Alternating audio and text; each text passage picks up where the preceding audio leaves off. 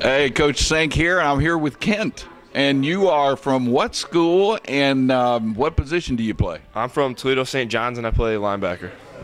Toledo St. John's. Yep. I know that coach of yours. Doug Pearson. You got to tell me something really good on him. I don't know. I mean, he's a good time, but when it comes Friday night, he's serious. Gets in your face.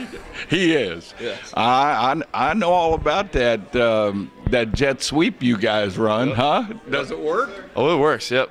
Run the jet sweep and then pound it right up the middle on him the next play. That's it. You got it, boy. Kent, tell me where you're going to play football. I'm headed to Miami of Ohio. Awesome. When do you go? June 21st, I think. We check in there. So I'll take a couple summer classes and then work out with the team and everything all summer. Okay, great. Now, we understand the South's loaded, so what are you guys going to do about it? Well, I like to think our defense is a little bit better than their offense, so we'll see how they match up with us. Good answer, Kent.